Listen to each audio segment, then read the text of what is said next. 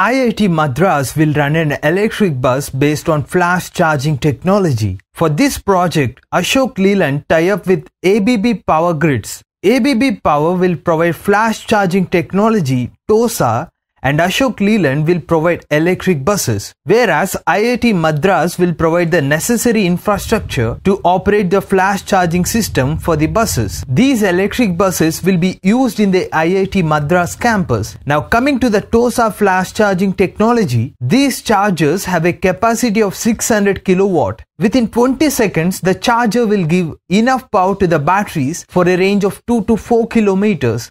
So, these flash chargers to be set up at every 3 to 4 stops to power the batteries during the passengers' in and out time. Lithium titanium batteries will be used in these electric buses. The battery pack size will be around 40 to 50 kilowatt hour, which means for a 20 seconds of charge time, 2 to 3 kilowatt hour battery power will be refilled, and this power is enough to travel for 3 to 4 kilometers. With this technology, there will be no more range anxiety for electric vehicles. This is going to be a revolutionary step in the Indian EV history by IIT Madras campus along with ABB Power and Ashok Leland. Wishing all the best to IIT Madras from Electric Vehicles family. Go green, go electric.